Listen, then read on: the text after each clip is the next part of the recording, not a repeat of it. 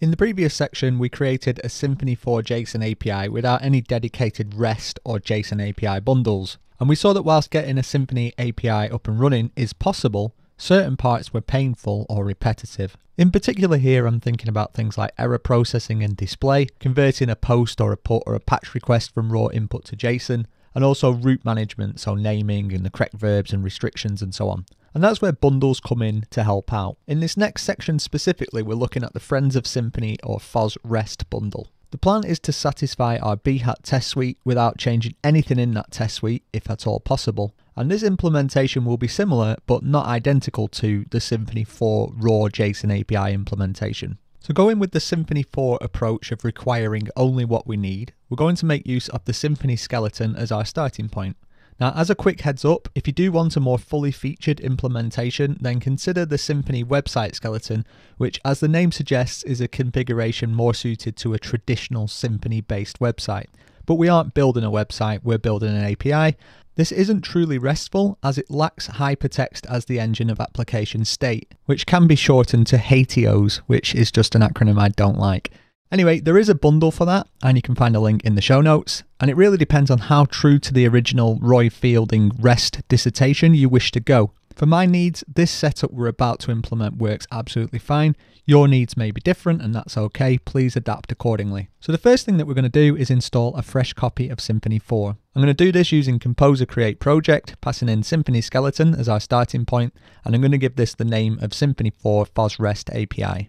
Now we're going to let the Symfony 4 installation process do its thing, and then once it's finished, we're going to change directory into our new Symfony 4 FOSREST API directory. I'm just going to start by adding everything to Git and committing this as our first or initial commit.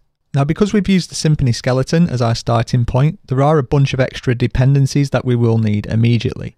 Now, truthfully, these are the sorts of things that you would only normally notice as you start using or trying to use your brand new Symfony installation. Now, as a quick heads up, all of these dependencies are listed in the show notes. You don't need to do them one by one. So let's cover what we'll need and why. Now, FOSRESTBundle needs a serializer.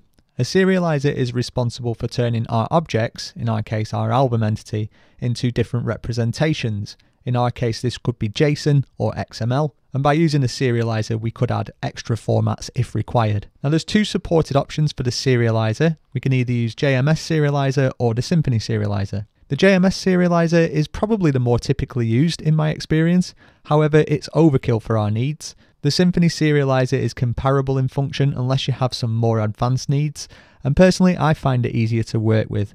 Now, you can switch out for JMS serializer if you so desire. We're going to be working with an entity, the album, and we'll want to do all the usual stuff with this entity, so creating new albums and both updating and deleting existing albums. The ORM pack brings in the Doctrine bundle and Doctrine Migrations bundle. We don't specifically need the Doctrine Migrations bundle here, as our setup is really quite simple. However, in real projects, Doctrine migrations are very useful. After adding Doctrine to our Symfony 4 project, we're going to get a couple of extra instructions. One is to modify the database URL config in our .m file, and the other is to configure the driver and server version in the doctrine.yaml configuration file. Now, as covered in a previous video, I'm going to be using Docker for my database setup, so I'm going to copy the docker compose.yaml file and the make file from our Behat project into our Symfony 4 FOSREST API project. And that's just going to go ahead and quickly get me all the relevant config to get a MySQL instance up and running as fast as possible. If any of this is unclear to you, please watch the Behat portion of this tutorial where we have covered this in more depth. Now, we need to make sure that the database URL environment variable is updated to reflect whatever config we have for our database. Whilst this might sound confusing, it's pretty much just copy pasting the values that you've got in your Docker Compose YAML file into the string under your database URL environment variable. Once we have the Docker Compose file in our project, I can run the make dev command from the make file, which brings up the database according to the configuration that we provided. Now, taking a look at the Docker process output here, I can see that I've still got the database running from our raw Symfony 4 JSON API videos. So I'm going to stop that and then remove that container. You may not need to do this. It depends on whether you run the make down command at the end of the last section. Next, I'm going to composer require the Symfony validator. Now, as we covered in the previous section, we do have some validation requirements on our album entity. We won't accept a blank or empty string for our title, for example. And also we need a track count that is 1 or greater. Validation is going to be triggered when our data passes through Symfony's form component. So with that in mind, we'd better composer require Symfony form. Much like in many a typical web application, we will be handling incoming user data. And even though we won't have a HTML representation for our form, at least not just yet, the process is the same as if we did. The form component doesn't care where our data originally comes from. It could be hard-coded, it could be a typical HTML form submission, such as application xwww URL encoded, or it could be JSON, like in our case. By the time we pass the submitted data into the form, it will have been converted to an array anyway. Now, although this code has lost its nice colouring like we'd see in PHP Storm, if you remember back to our previous implementation, we did have to take care of this transformation process ourselves, where we were running our request to get content through a JSON decode function. This is such a common occurrence, we had to do it for post, put and patch, that the FOSRESTBundle offers a built-in and implicitly enabled listener to do this process for us. Now we'll cover this again in our post implementation. For now, all we need to do is a composer require on the Friends of Symfony REST bundle. The FOSRESTBundle comes with a Symfony Flex recipe to add in some very basic configuration for us. And after running this command, we will have a new and interesting bit of configuration, which we can find at config packages fosrest.yaml. And again, we'll come back to this shortly. Now, as the FOSRESTBundle is a third-party or contrib recipe, we have to explicitly allow execution of the Flex recipe. Don't be alarmed by this, all recipes are reviewed, so it's highly unlikely that any of them are going to do anything malicious. And here you can see the FOSREST YAML file, which we will come back to in more detail throughout this series.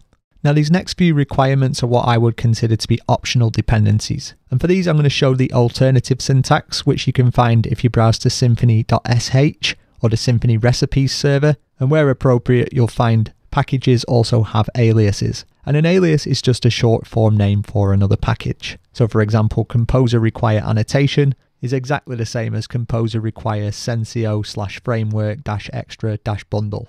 Now, in the case of composer require annotation, the alias actually gives away more than the full package name. We will use annotations to describe our health check endpoint. You don't need to. We're just going to use this as an opportunity to explore FOSRESTBundle's useful features a bit further.